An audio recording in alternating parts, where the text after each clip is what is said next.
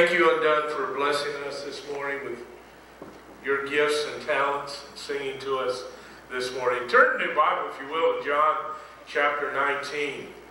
The title of my message this morning is Showing Our Love to Mom. Showing Our Love to Mom. John 19, verse 26. Very special moment in the life of Jesus on two accounts. The first account is He's dying on the cross. He's dying for our sins up on Calvary's cross. But even though that whole scene is taking place, in the Bible, Jesus pauses for a moment. John chapter 19, verse 26, in this passage of Scripture, shows us the heart of the Son of God. He says, when Jesus therefore saw his mother, that's his earthly mother, and the disciple standing by whom he loved, that was speaking of John, and he saith unto his mother, Woman, behold thy son. Then saith he to the disciple, Behold thy mother. And from that hour that disciple took her unto his own home. May God's blessing be upon his word this morning. If you're not careful, you kind of glaze over that passage of Scripture, but there's a lot of important thoughts and a message in this. Here, like I said, Jesus Christ is hanging upon a cross, dying for the sins of the world. And yet in this beautiful moment, while he hangs there, suspended between heaven and earth, he pauses and he says to John, John, I want you to take care of my mom. Well, some of you say, well, why is that so important? Well, the reason is, remember, they had no Social Security.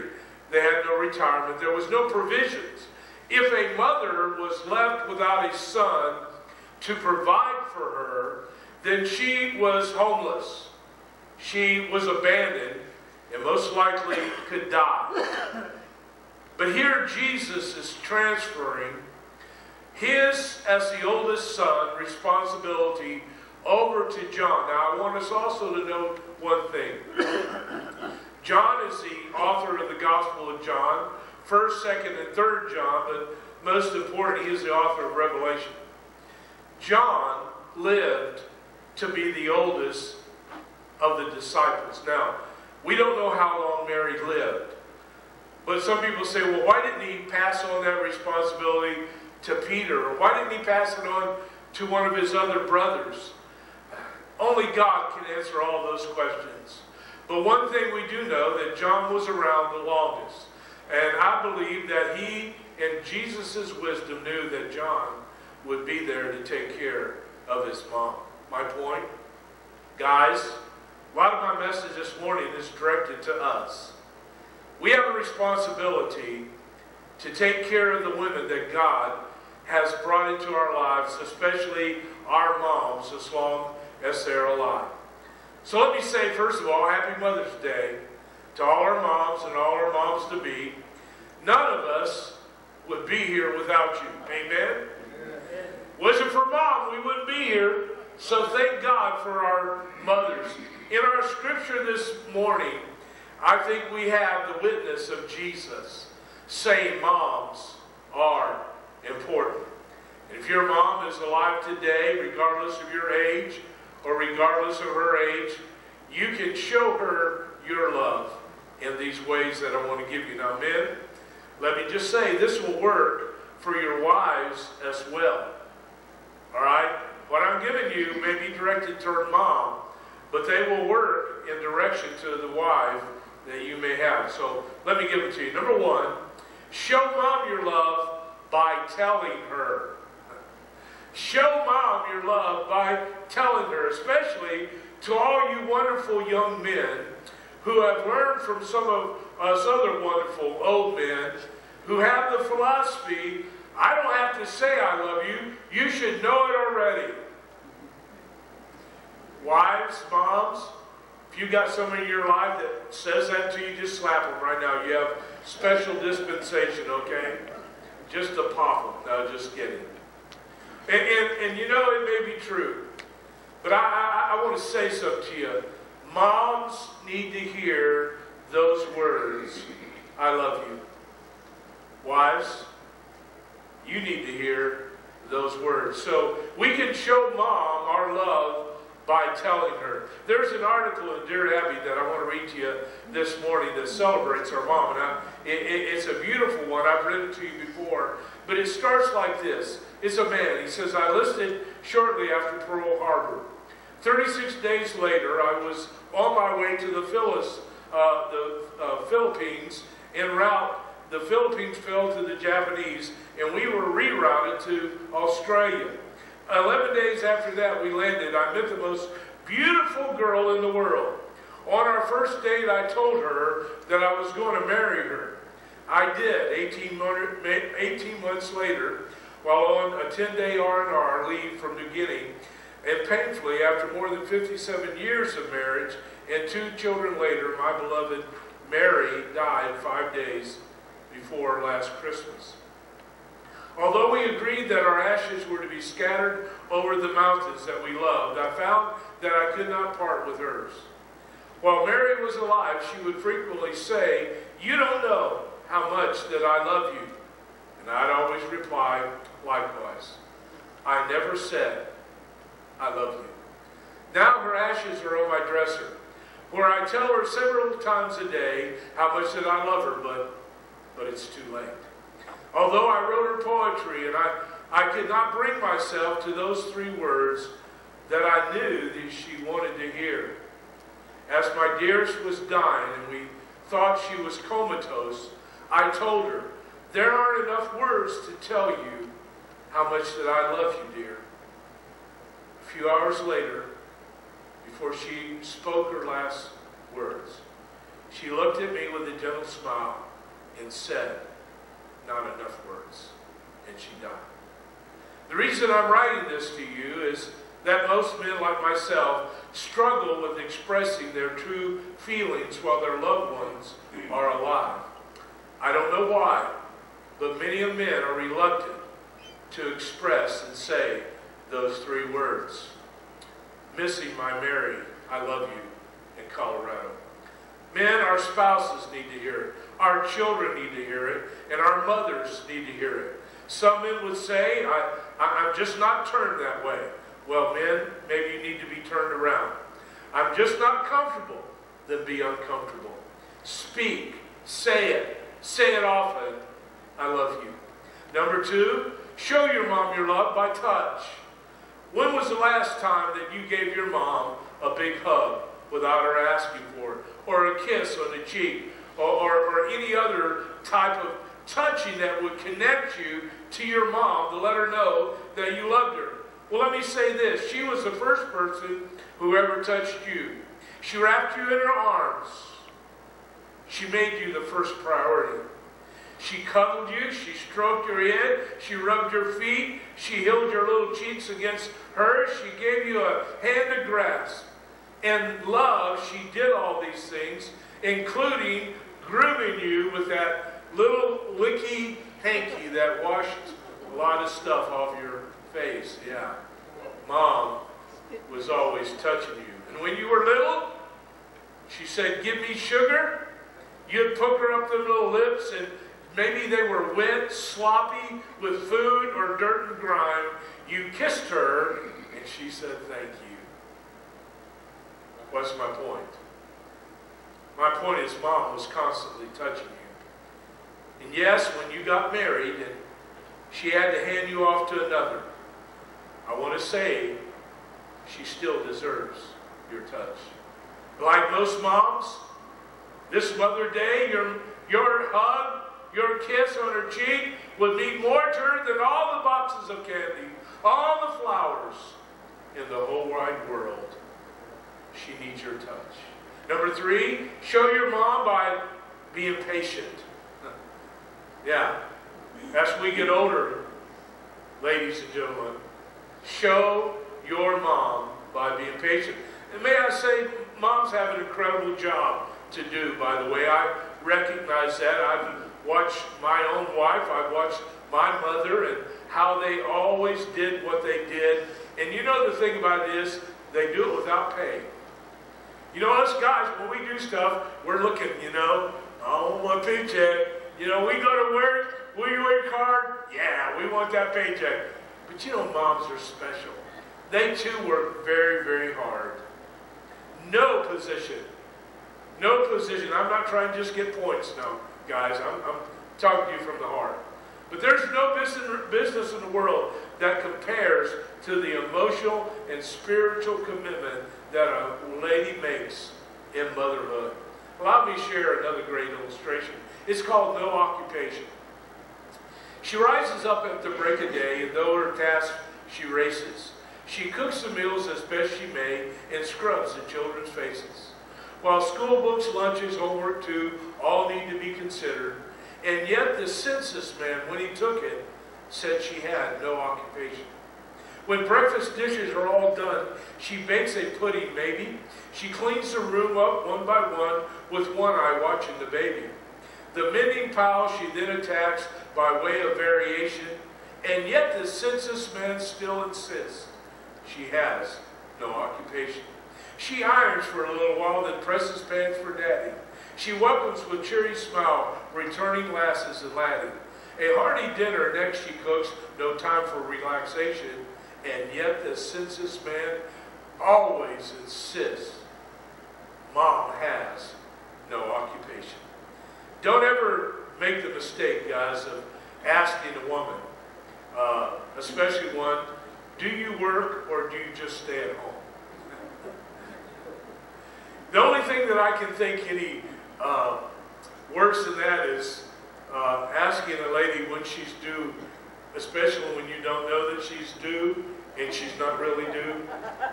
Yeah, those are two things that I've learned in time. You just don't say it, all right? And listen to me, teens and young adults.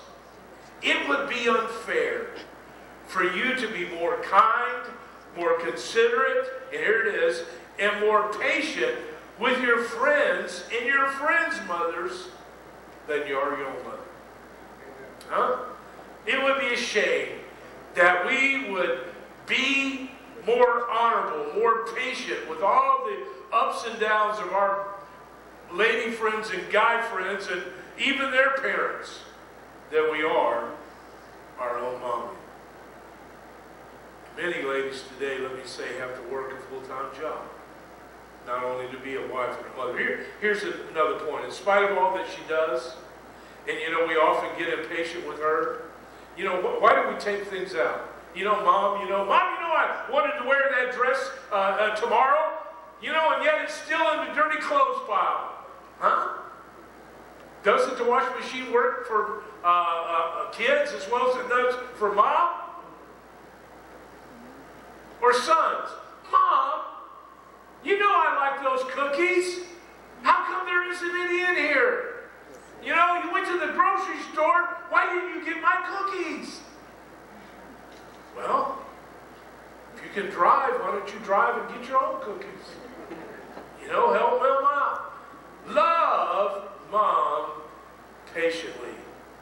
Just because Mom has spoiled you rotten, intended to your every needs, there is no reason why you should not be patient with her.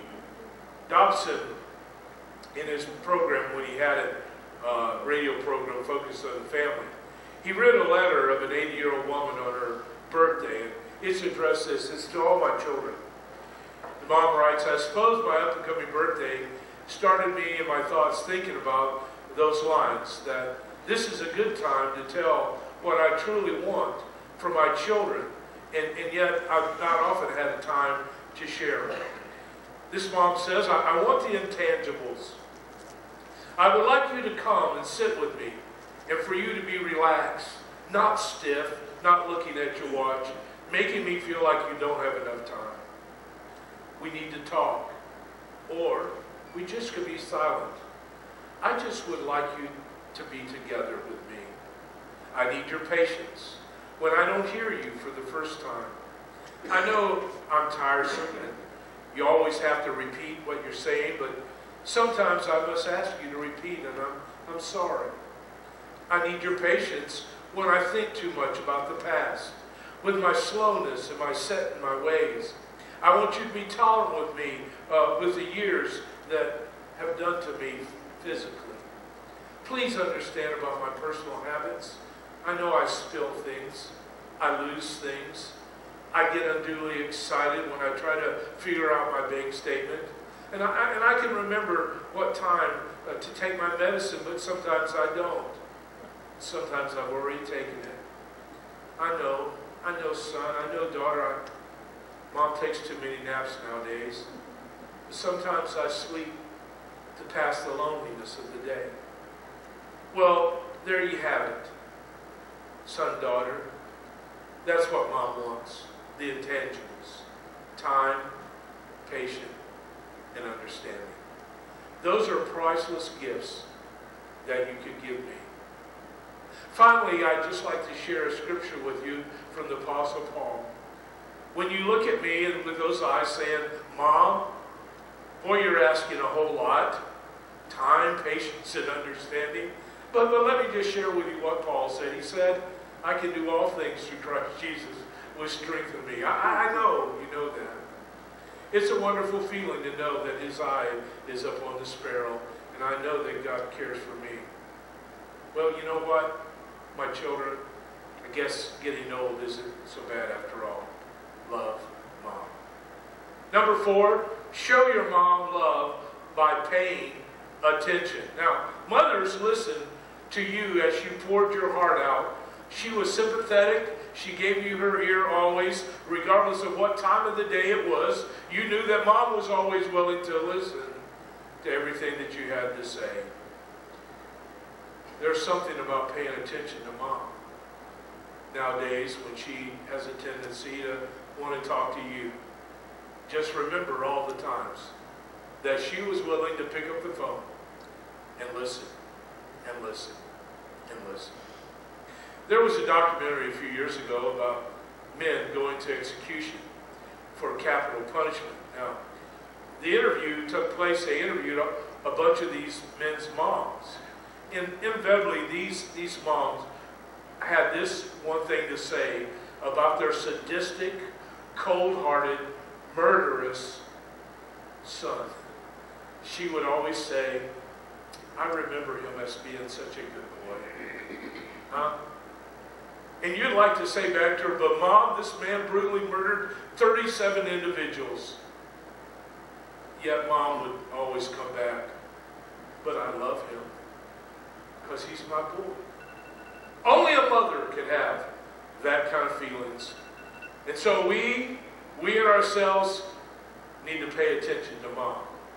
She listens. She listened to your music. She listened to all your issues. She listened to your aches and your pains and your broken heart and your trouble and whatever you were going through. It's payback time. Now's the time to listen to Mom. Number 5, show Mom your love by being thankful. There was an elementary teacher that gave her class an assignment about magnets. And she showed how the metal objects could attract things, and these magnets could pick up things off of the desk, and the students were just mesmerized by this magnet being able to lift these things like magic without any strings, pick it straight up. And at the end of the session, the teacher passed out a test, and on that test she asked to give them, using 6 letters, using the word M that picks up things. 2/3 of the class wrote mother, not magnet. Show Mom by being thankful. Listen, Mom needs a sincere thanks. Not just today, but give her a general I thank you often. Number 6, show Mom your love abundantly.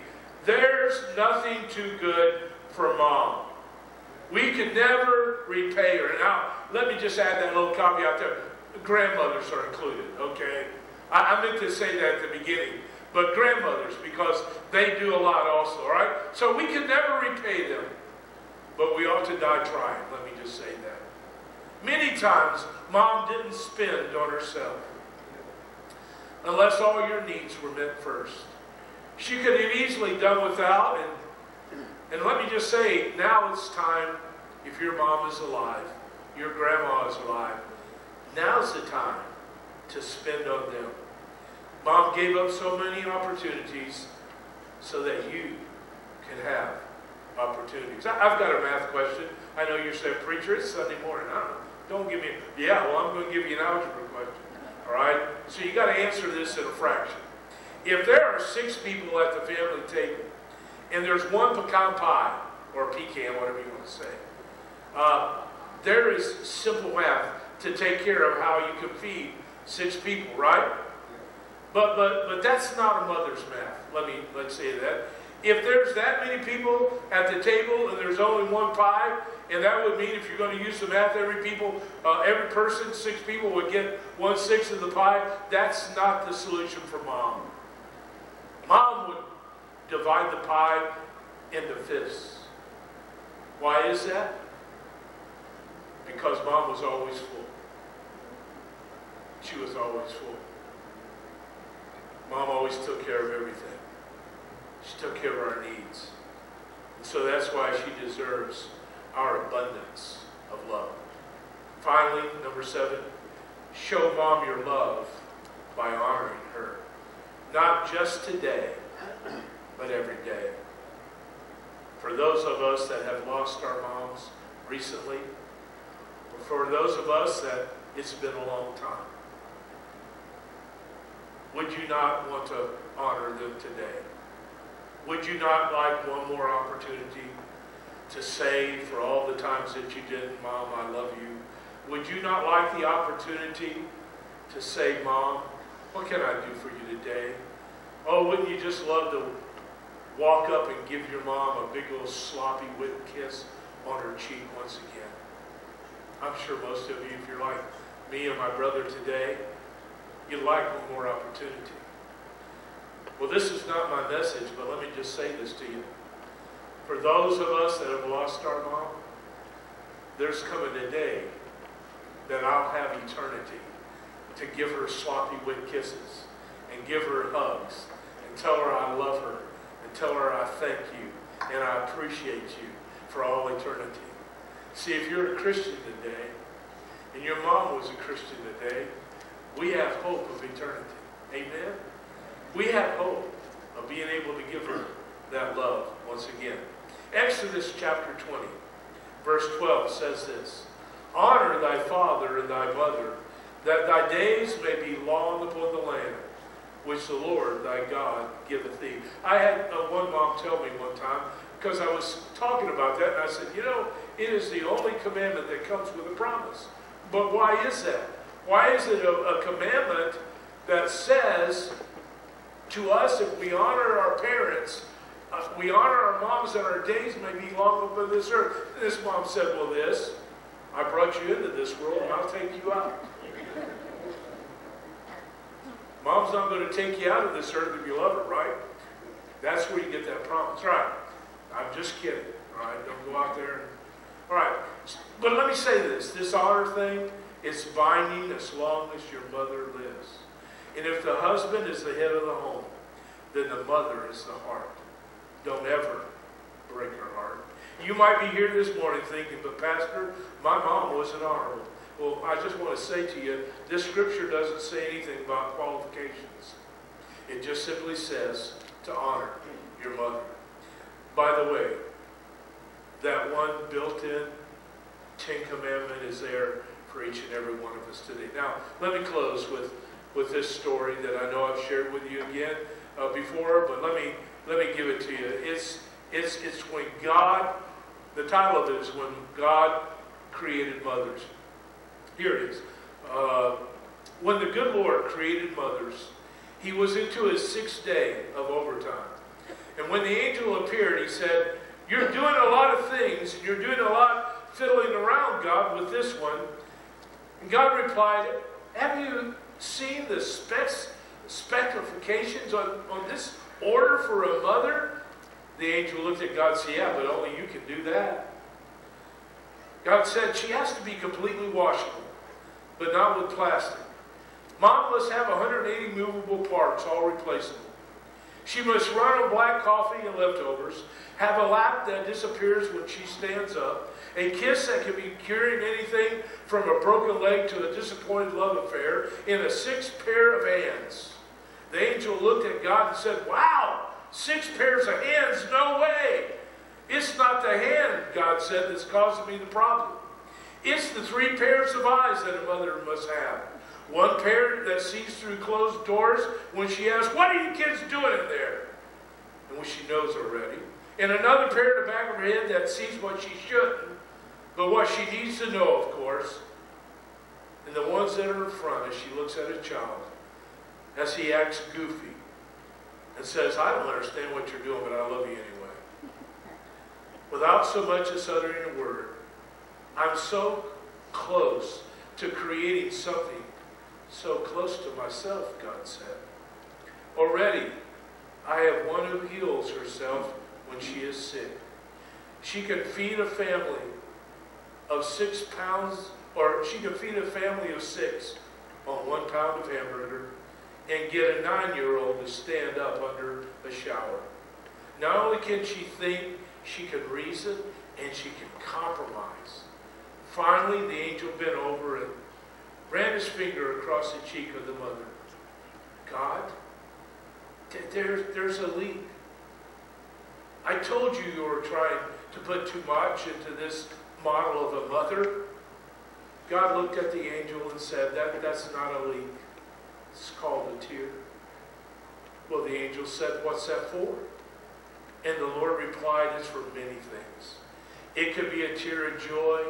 It could be a tear of sadness. It could be a tear of pain. It could be a tear of loneliness. Or it could be a tear of mother's pride. You're a genius, shouted the angel. With a somber look on his face, God said, I didn't put it there. It's a mom thing. How about a hand for our moms, past and present, this morning as you stand? Amen. Let's give our moms a hand.